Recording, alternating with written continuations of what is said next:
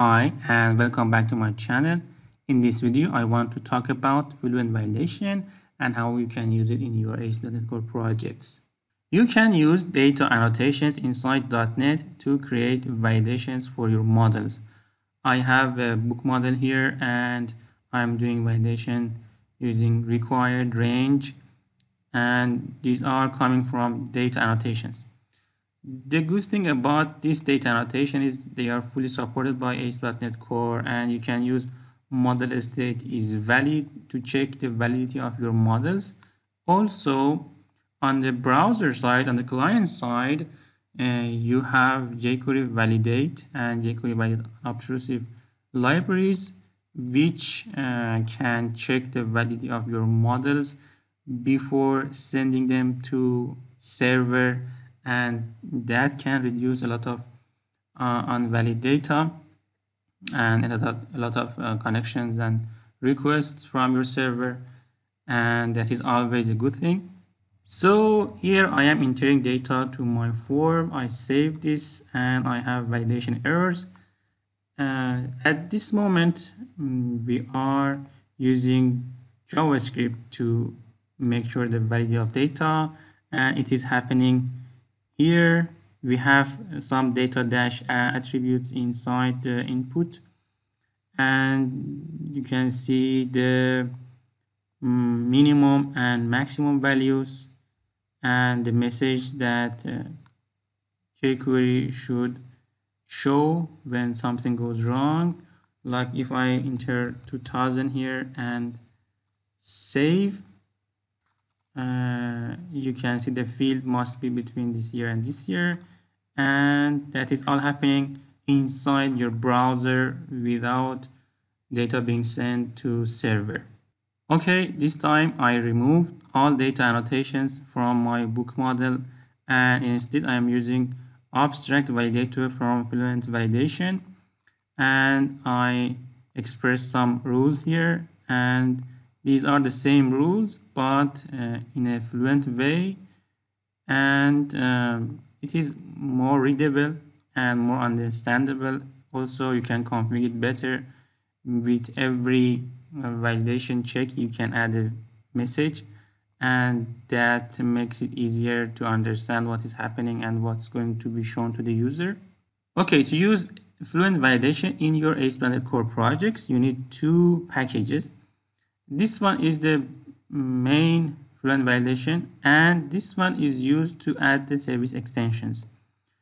So when you add this package to your project in a startup, you can use add Fluent Validation just like this, and after this line of code, everything falls in the right place, and Fluent Validation just works. Also, you need to inject your validations using something like add transient in here, and after these two lines of code, everything else just works.